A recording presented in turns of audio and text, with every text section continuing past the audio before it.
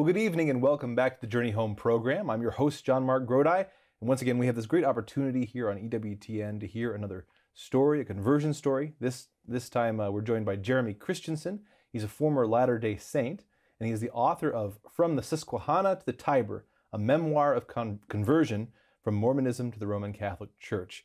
Jeremy, thanks so much for being with us tonight. Thank you for having me. Happy to be here. Yeah, really excited to hear your story. Mormonism, the Latter-day Saints, is a sector of religion, a sector of faith that many of us have run-ins with, but we don't know quite as much about. And so excited to hear your story and fill us in a little bit. So start from the beginning. Where does your story begin? So my story begins being born into a very active, faithful Mormon family.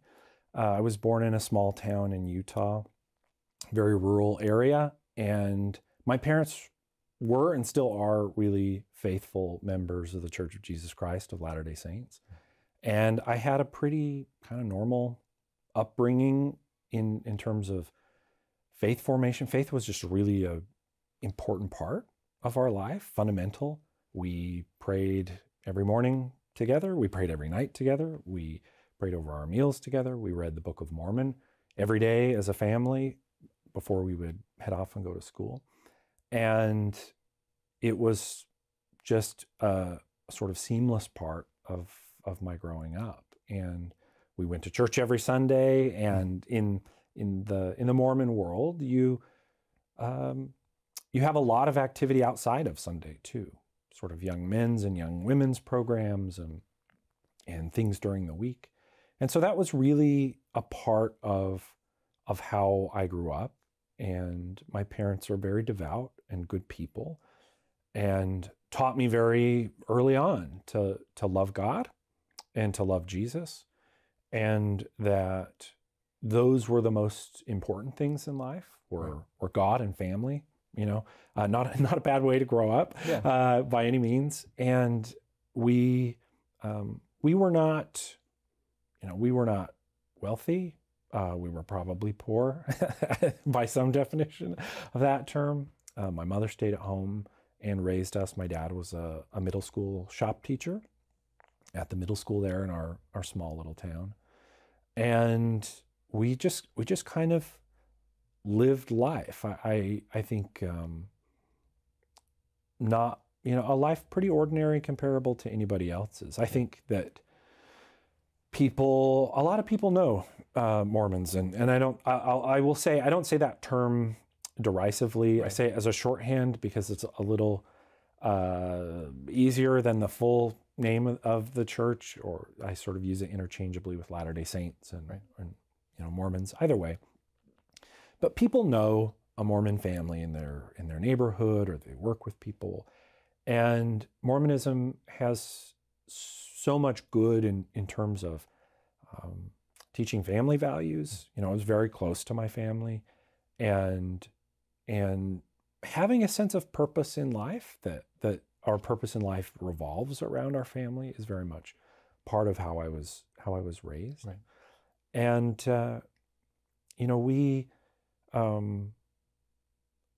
we were surrounded by other members of our faith. I think my town has about 3,000 people still to this day. And I think hovered somewhere in like 80 to 85% LDS.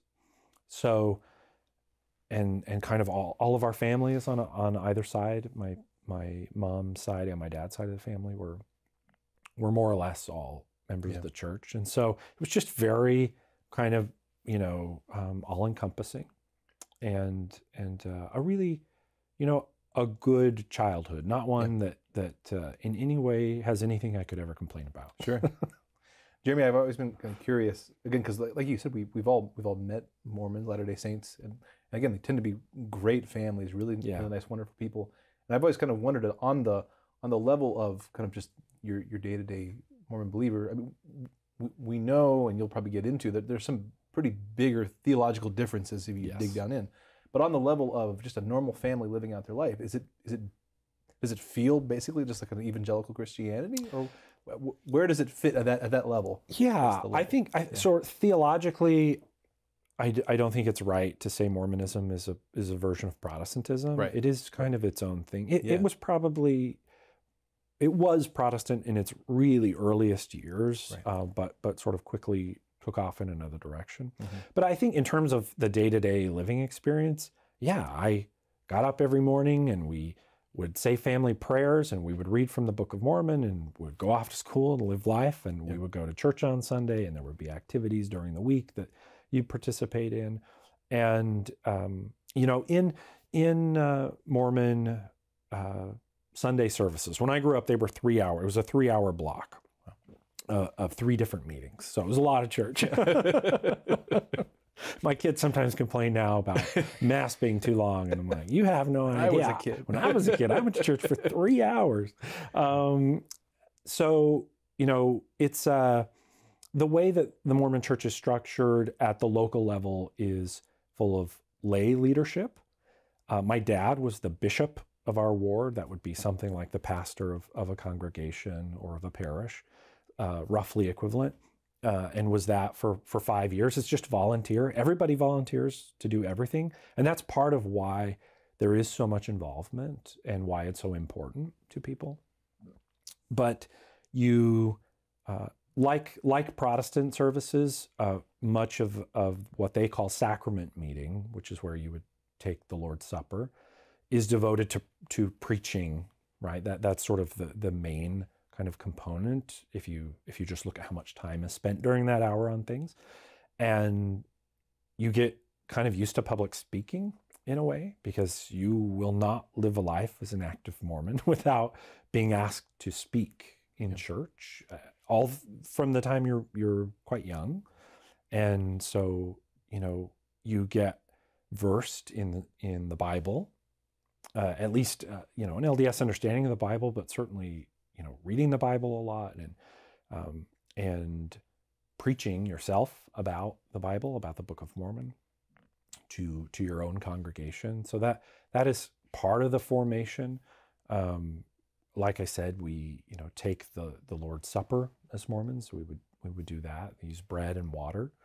And we would then have, after that meeting, you know, there's singing. A lot of Mormon hymns are unique to Mormonism, but I don't think the majority, I have never looked and sort of divided them up, but a lot of them are recognizable Protestant hymns. You know, we sing "A Mighty Fortress is Our God," right. And so there is a Protestant ethos sort of baked into some of the worship, right, on Sundays, and then there would be Sunday school classes and the like afterward. But I think all in all, a really normal life, a life very comparable to, I think, any American, you know, Protestant tradition. Right? We're speaking tonight with Jeremy Christiansen, former Latter-day Saint. You noted that your parents instilled in you a love of God, a love of Jesus. Who was Jesus in your understanding? So there is a lot to unpack there. Sure. So in the Mormon understanding of our Lord, you have to take a step back and think a little bit more broadly about Mormon cosmology, about how Mormons think about the nature of God and the nature of man, and why we're here and what we're doing on earth in order to understand what a Latter-day Saint means when he or she says Jesus. And in the LDS worldview, we had a pre-existence. So they believe in the pre-existence of our spirits, that before we were born, we lived as spirits with God the Father and with Jesus Christ, who was his eldest spirit child, and that we are all literally spirit children of God the Father, and that God the Father has a physical body like we have now, and that God presented a plan to his children that they could become like him, that they could become a God someday. And that part of that plan entails going down to earth, getting a physical body, and being tested, essentially, to see if we would be obedient to the things God wants us to do. And that in this sort of grand council in heaven, a dispute breaks out about how that plan is going to work. And that one of God's spirit children, named Lucifer, who later becomes Satan, his idea of the plan is that he will force everybody to do good, and he won't lose anybody. He'll bring them all back. But he wants all the glory to himself for this. Our Heavenly Father's eldest spirit child, Jehovah, Jesus, says, I will let everybody have their free will as God has made us, and I will give all the glory to God, but I will go down and be the Savior. And God said, that's my will. That's what I want. That's the plan. And that sort of sets up, what happens afterward, that there's a war in heaven, and Satan and his, a third of God's spirit children are cast out, and they become, Satan and his fallen angels, essentially. And then each of us is sent as spirits down into a physical body, starting with Adam and Eve down to earth. And that the role of Jesus was to come, knowing that we would commit sins and make mistakes that would inhibit our ability to return back to live with God and become like him. And that he was sent down as a Savior to atone for our sins. And so in that sense, as I'm sure every Catholic who has just listened to this now says, well, there are a lot of differences there. The nature of Jesus, he is not consubstantial with the Father. They are different essences. They are different beings in that sense, and are that divinity, that Godhead is not a descriptor of a unique nature, but rather a category of thing that God has become and wants us in his love to become like him. Right? And so that long backstory is essential to understanding the LDS concept of who Jesus is. Right. Yeah. And again, like on the would that have been part of your understanding at that point? Absolutely. That base you had that? Okay. Absolutely. Yeah. That's how I understood Jesus and what they call the plan of salvation. Yeah. And all of this, of course, comes, we would get to this point soon. All of this comes by virtue of the founder of Mormonism, of Joseph Smith, that this is his claim that this was revealed to him. This is revelation from God as part of the restoration of the true church. And that part of growing up LDS and being LDS, and this is a really central concept, is this idea of continuing revelation. I think for Catholics, maybe a very rough comparator is that we believe in private revelation, right? There's public revelation and there's private revelation. And one way of thinking about it would be that the LDS Church doesn't distinguish between the two as much, and that revelation is ongoing and continuous even at the public revelation level. But that each of us can know that Joseph Smith was a prophet called by God to restore the true church after an apostasy, that the Book of Mormon is what it claims to be, that the head of the Church of Jesus Christ of Latter-day Saints is the successor to Peter and God's prophet on the earth, through personal revelation that God will give to us through the Holy Spirit in what they call a testimony. And that this is just a fundamental way of how I was raised, of my parents wanting me to know for myself. That is a thing, everybody, when LDS people talk about the parable of the 10 virgins in the Bible, for instance, they will frequently talk about the idea of living on borrowed light and connect it to the testimony. That the lesson to be learned is that some of these virgins were wise and had gained their own testimony, their own light, right? But you have to gain your own at some point. You can't live on other people's borrowed light. And the foolish virgins had not prepared and not got that experience for themselves. And so you're raised with this idea, and it's found in the Book of Mormon. Toward the end of the book, one of the prophet writers, ancient American prophets, that's we can get into that more later, but that writes says, essentially kind of breaking the fourth wall of the book, says those who read this, if you read sincerely, having faith in Christ and being willing to do what God wants you to do, he will manifest the truth of the Book of Mormon to you by the power of the Holy Ghost. And by the power of the Holy Ghost, you may know the truth of all things. That's what it says. And so this idea that God communicates in a very subjective way to us through an identifiable experience that's elaborated more on in Mormonism is really central. And in some other Mormon scriptures called the Doctrine and Covenants, there's a little more elaboration on this concept, and they'll call it a burning in the bosom. That is how you will know when God is telling you that something is true. And each month, once a month, usually the first Sunday of the month, they have in Mormon meetings, rather than assigned talks or kind of homilies, they have kind of sort of like an open mic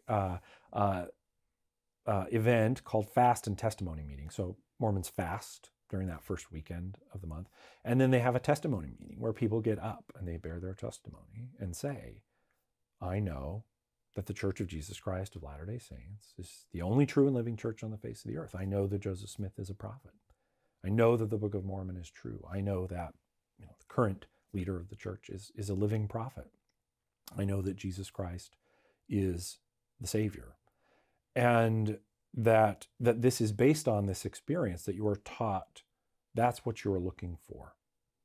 You are taught to read the Book of Mormon, to pray about it, to pray, to know that it's true, and that at some point God is going to give you this experience, this burning in the bosom, and that you will know in a way that supersedes logic, in a way that supersedes any other kind of way you could know something, and gives you this epistemological knowledge that is more than certain.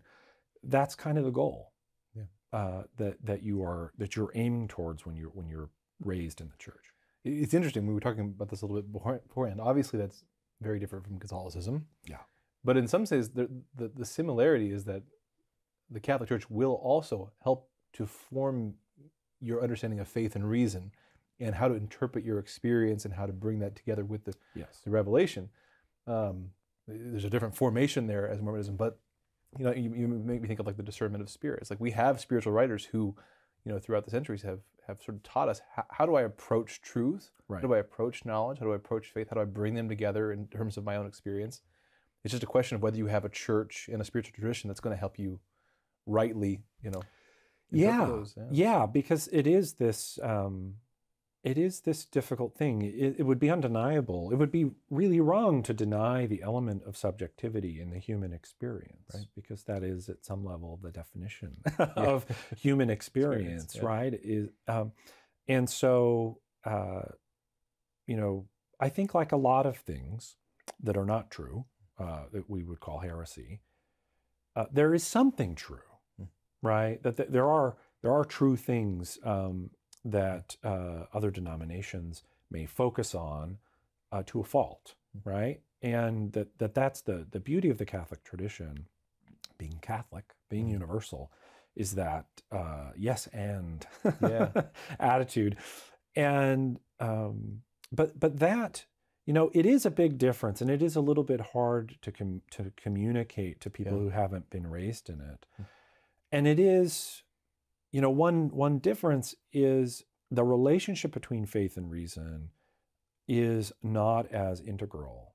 And that when it comes to something that we will also get to later, I'm sure, the difficulties that one encounters in either the logic of Mormon theology or in early Mormon history, when one encounters those difficulties, the way that the LDS Church teaches you to go about that is, in my own experience, that reason needs to be set aside. It's not like, I think a wonderful term that we'll always attribute to Bishop Robert Barron, it's not, in the Catholic tradition, we admit of things that are supra-rational, that are logical and coherent in their own articulation, but are not things knowable just by dint of our natural reason, like the inner life of God, the Trinity. Right. But it's supra-rational. It's coherent in and of itself, but is something beyond what we could grasp at. Or like C.S. Lewis's great example, and then Carl Sagan used it for very different purposes in Cosmos. A two-dimensional being interacting with a three-dimensional object would just have no, in principle, would not be capable of comprehending, what do you mean up? Yeah. Right? What does that mean? And in the same way, a three-dimensional being, if it were to interact with a fourth-dimensional one, that's a mathematically, coherent idea. What do you mean? I can't grasp it. That's the way I think the Catholic tradition, in a very summarized way, approaches this question. Whereas the tradition I was raised in does partake of sort of fideism, of sort of, well, there are some things you're just going to have to, right? Your reason's just wrong. And so that, that became a challenge later in life as I grew up. Well, take us back into the narrative a little bit. So where did we left off? Yeah, I, as a young child, I think Mormonism didn't necessarily stick or unstick. It was just sort of what life was. Right. I was a pretty unruly teenager, to put it mildly. But I liked to think about the big questions. I liked to think about God, and I flirted, I think, as a lot of teenagers do, with atheism, but because some of the music I listened to, some punk rock music, sort of pushed me in that direction, but some of it was rather thoughtful and made you think about the big questions. Is God really there? Really? And the concept of God that I had is very different from the classical theism or the Catholic tradition. And I had some very rough years there, but about the age of 17 or 18, I was having some difficulty in life, and I read, in a moment of kind of anguish, of wanting God to reach out to me, opened the Book of Mormon, and I read Mosiah, in the Book of Mosiah, chapter 4, verses 8 through 12. I still remember it. And I had this experience. I became emotionally overwhelmed, and I felt peace. I felt like this was speaking exactly what I needed to hear right at that moment.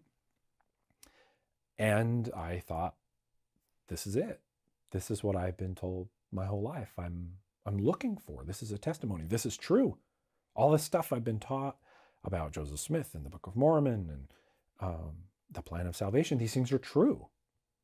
And it is so hard to communicate what a powerful experience that is and how convincing that experience is. And I was really, really on fire for the faith from that point. I had some changes I had to make in my life, but I made them, and I began to prepare really deeply to do what young men in the Mormon Church do now at age 18, but then at age 19, which was to go be a missionary for the Mormon Church, like my dad had been, my older brothers had been.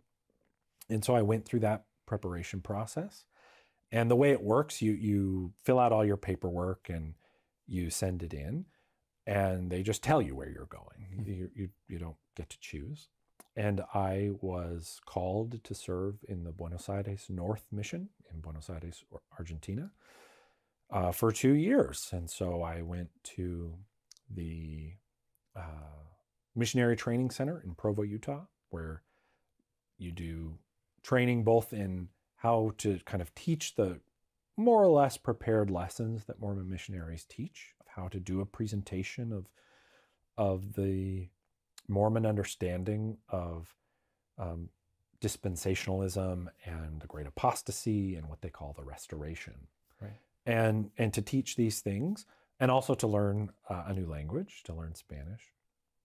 And was there for a couple of months, and then was shipped off on a plane to Argentina, where I spent 2 years. You get one day off, you get a half a day off, your preparation day. I think ours was on Wednesdays at the time. And you have sort of from the morning until early evening, do your laundry, go grocery shopping, maybe see a couple of sites, a couple of things like that. And then you're back on. But otherwise, you spend every day out in the street, approaching people. I'm sure you have been approached by Mormon missionaries more than once in your life. And not knocking on doors in Argentina, you clap, you stand outside the gate and clap. But essentially knocking on doors and talking to people on buses, the way I say it's like you feel like you're living in the book of Acts. It has a bit of a monastic component in terms of the rigor. There's a lot of rules, as one might expect if you're going to send a bunch of 19-year-old boys unsupervised out into the reaches of the earth to represent your church. There are a lot of rules that you're expected to keep. But that was an incredibly formative period for me, both just in terms of kind of becoming an adult, not just living on your own, but,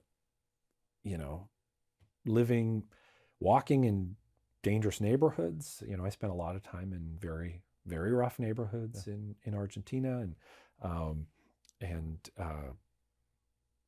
taking care of yourself and really dedicating yourself to trying to tell people what you believe is true. And find people and share that message because you feel it so deeply and you're there to help them have that same experience. Yeah. Well, let's leave it there for a moment. We'll take a quick break and we'll come back picking up in sort of the quintessential, at least from the outside, the quintessential Mormon experience of the missionary territory, the mission field. So we'll pick up your story there. Okay. Again, we're joined tonight by Jeremy Christiansen, former Latter-day Saint, and he's the author of From the Susquehanna to the Tiber, a memoir of conversion from Mormonism to the Roman Catholic Church. And so we'll be back to hear the rest of his story in just a minute. See you then.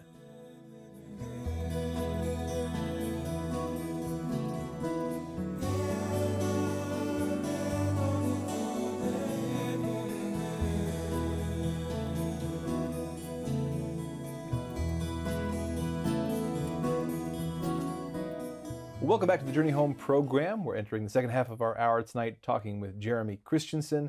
He's a former Latter-day Saint and the author of From the Susquehanna to the Tiber, a memoir of conversion from Mormonism to the Roman Catholic Church. And it's been a great story so far, Jeremy, and I really appreciate you kind of filling in some of the background to Mormonism, to Latter-day Saints, that many of us are not familiar with. It's really interesting, so I'm excited to hear the rest of it. When you left off, you were doing the Mormon thing.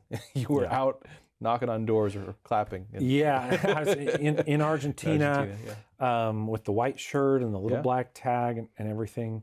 Again, a really formative experience in my life, and deepened my faith and my belief that God is sort of always giving you this revelation. You have these experiences in Mormonism that once you have the gift of the Holy Ghost, that you receive impressions sort of all of the time about what you're supposed to be doing, and you sort of follow them. And as a missionary, you're kind of very focused in on this, and so you in your own view, it seems like God is incredibly active in this day-to-day work that you're doing, finding people here when you didn't have anybody to talk to, and you become very convinced. And I came home after 2 years, and I set about doing what I had always been taught to do, and have no regret about, which is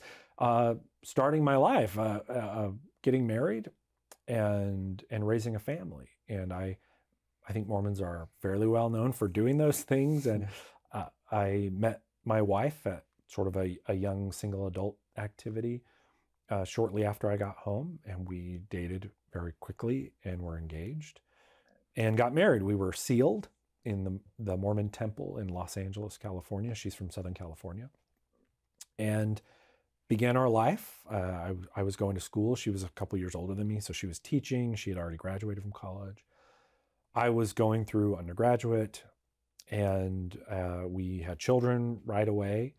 And I was called, as they say, called into various leadership positions. I served in a Mormon bishopric when I was 22, and in what they call elders quorum presidency. It would be a counselor, and then later on, when I was in law school, I was the elders quorum president, which is a lot of responsibility outside of just, say, going to a Sunday meeting. Right.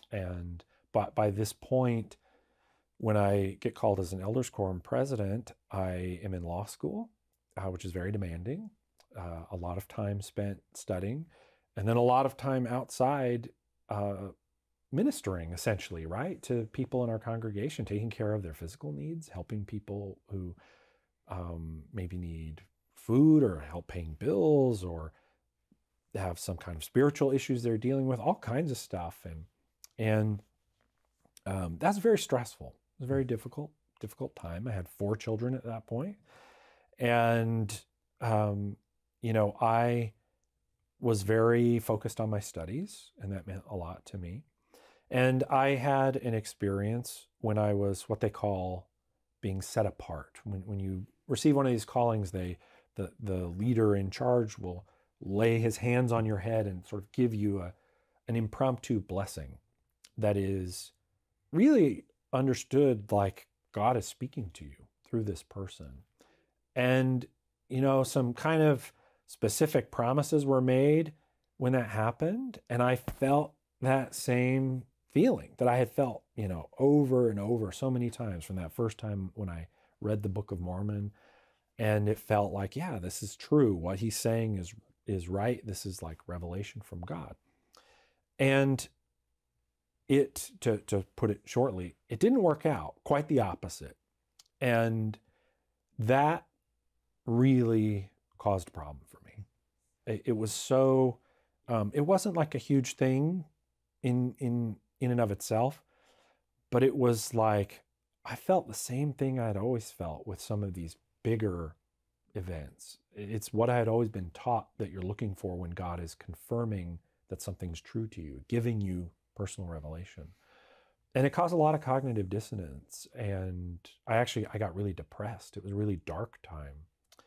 And at the same time, there's something else going on in the world of Mormonism. And this would have been in, say, 2013, give or take. The internet really got ahead of the Mormon Church. And it used to be, if you wanted to learn a lot about the very niche area of early Mormon history, you'd have to find a book in a library. And it's not like early Mormon history is something everybody, is just dying to know about and read about. But with the rise of the internet, so many primary sources about early Mormon history and scholarly books from a kind of disinterested perspective on Mormon history became readily accessible. And there was a lot of news at the time. I was living in Salt Lake City, and it's very hard to avoid the church being a part of your existence, living in Salt Lake City, and being in an intellectual profession like the law. And there were news stories of people leaving the LDS Church over historical issues. And I knew about some of these things at some superficial level. But there were some high-profile excommunications that had happened of people kind of publicizing these issues. And it was kind of in the air.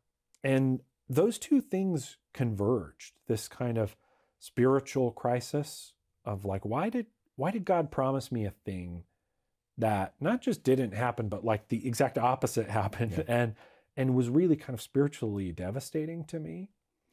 At the same time of there being a lot in the air about early Mormonism. And I had a point where after some time, I just had a moment, I think, of honesty that's really important, that I said, what if it's not true? And I let myself think it, not in a very real way, like internally. What if this isn't true? Wouldn't I want to know that? And that was a really big moment to allow myself to kind of step outside of myself for a moment, to let that come through. And I decided to just really take a logical look at things and not think about the story of Mormonism from the perspective that the church insisted, read about it from our sources, from these sources. And I did a lot of reading and a lot of study about Joseph Smith, about the founding of Mormonism, about the production of the Book of Mormon, about early Mormon doctrines and how they changed and how they developed over a very short period of time. And I had a realization that whatever else it was, it wasn't what it claimed to be. It wasn't true.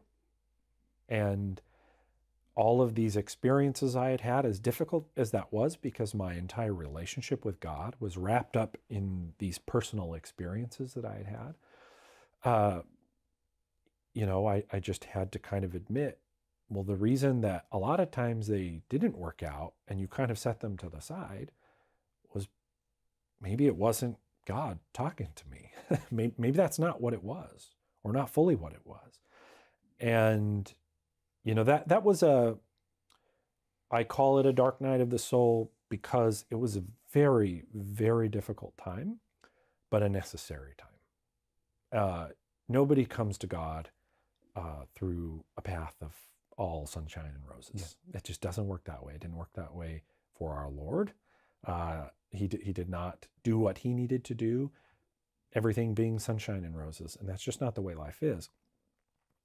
That said, it was a hard time. My wife was very Mormon still, and my children were being raised. I was sort of the one who reneged on the deal here. And so that was a difficult time. It was a strain on our marriage. And, thanks be to God, we pulled through that. But a rough time where I spent time not as anything. I still believed in God pretty vaguely, but was definitely kind of knew Mormonism's not what it told me it was. It's not true. Yeah. And I don't know what I am, but I'm not that. Right. So what was your recourse there? Where did you go? What did you do with all that? For some time, and that would have been from 2016, around the fall of 2016 when I told my wife. It had happened earlier, but I told her about it in the fall of 2016. And, I spent time just not thinking a whole lot. I mean, I thought a lot about God, but I wasn't looking to join another church. In some sense, I thought I might build my own idiosyncratic set of beliefs. And because I still vaguely believed in God. But it was a hard time. Yeah, it was a dark time. And I think my wife definitely could sense it, of Jeremy is really struggling in a lot of ways. And I focused a lot on my work. I have a busy job anyway, but I just really, really, really focused on my profession and my work. And I thought a lot about God, but wasn't really sure what to do. And it's hard to explain exactly how it happened because it was quite coincidental, or providential is really the better word. But I stumbled across at some point a reference to the church fathers. I never heard of these people. And, a lot of coming out of Mormonism, which is a King James only, not like the King James only evangelicals, but they use the King James Bible, and it's their only Bible that they use in English. And so I was doing a lot of reading, like I read other translations of the Bible and do more reading into New Testament scholarship and learn more about early Christianity and the New Testament, which were things I didn't really know a lot about. And I had a conversation with a Catholic friend who was asking me about Mormonism and said, "Oh, so your concept of Jesus is kind of like Arianism." And I, what's Arianism? I don't know what that is. I was unfamiliar, and I kind of realized I don't really know a lot about Christianity historically, and I did not want to be Catholic.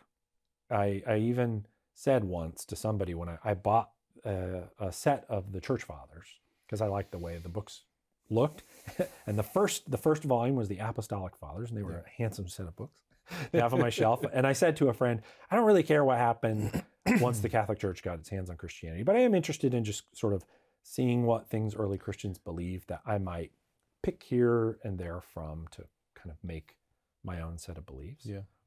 And I read the Apostolic Fathers for the first time. No commentaries or anything like that. I just sat through. I would come home every night, and I would stay up late into the night reading. And I was, this is tales as old as time. I am not the first person on this program to say this. I won't be the last person on this program to say this.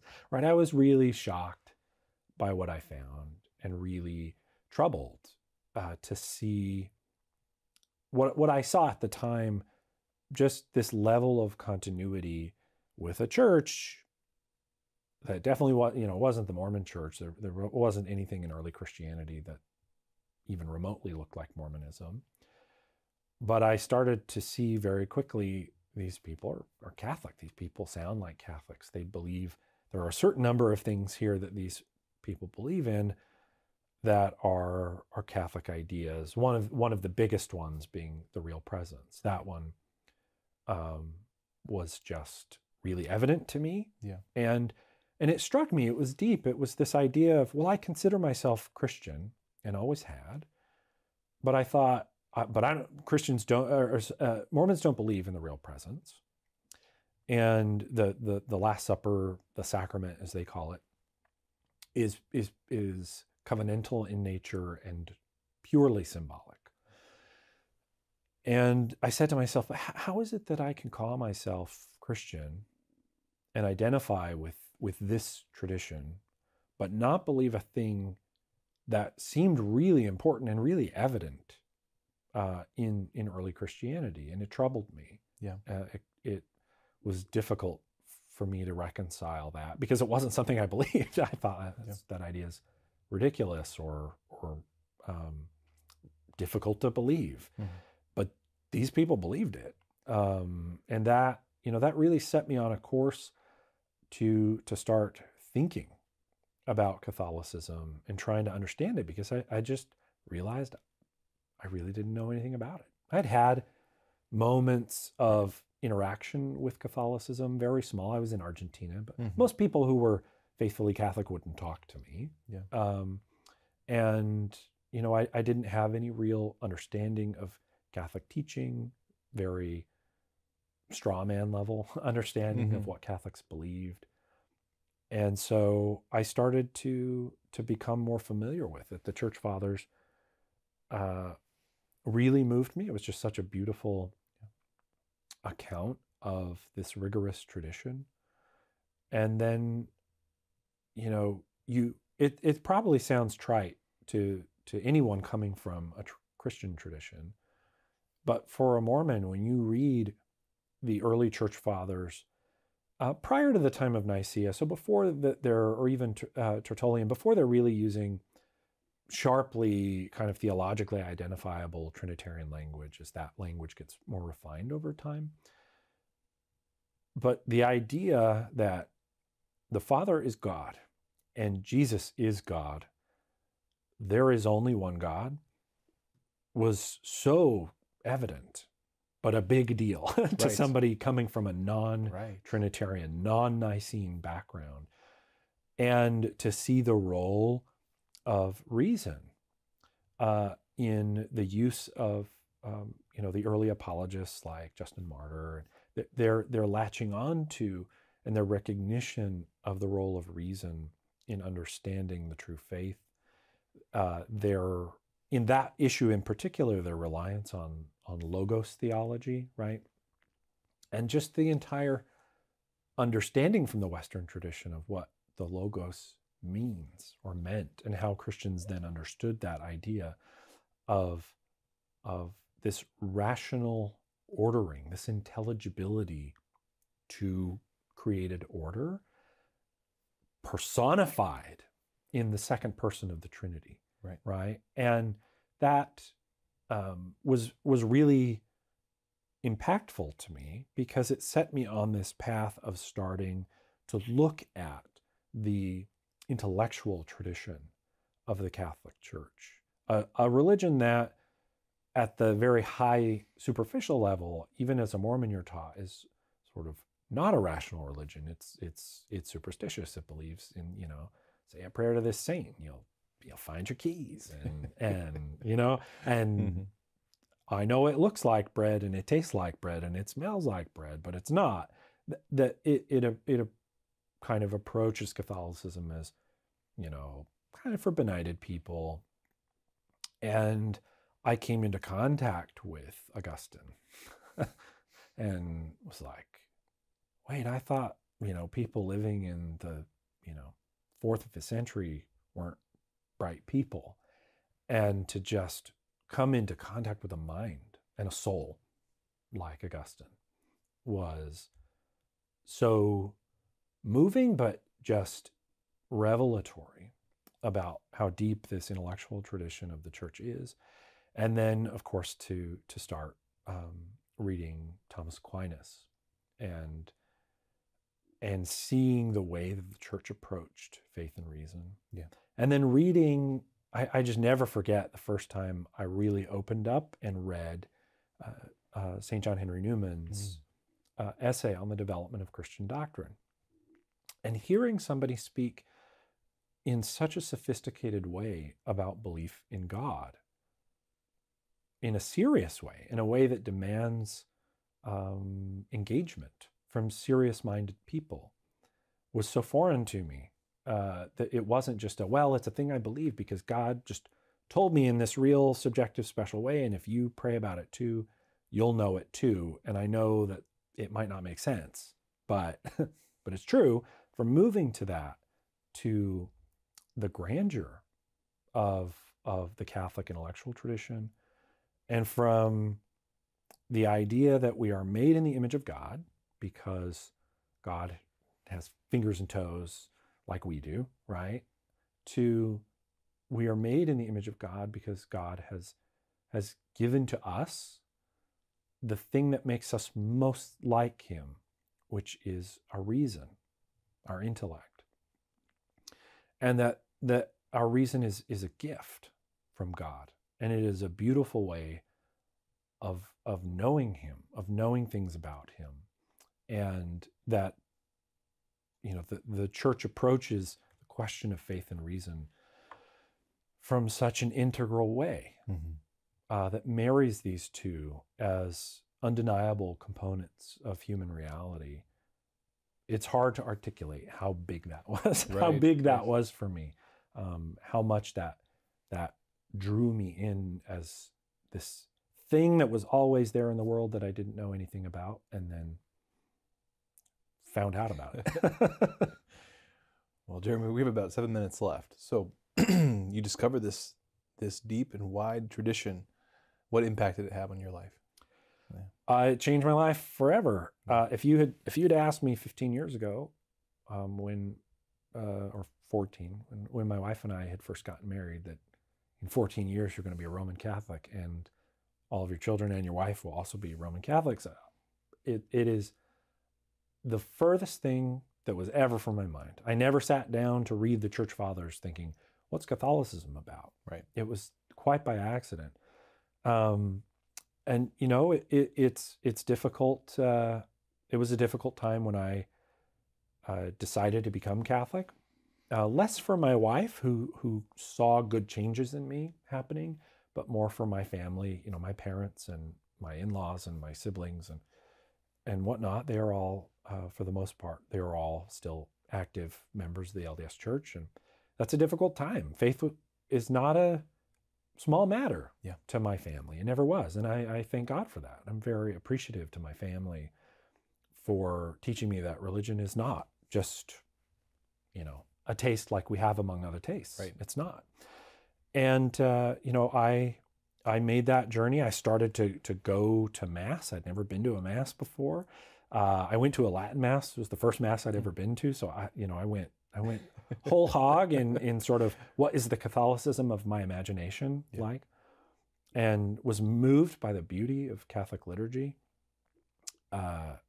and decided, you know, ultimately, I was sitting in a hotel room in Las Vegas in the summer of 2018, and I'd been speaking with a priest some about it, and I just decided.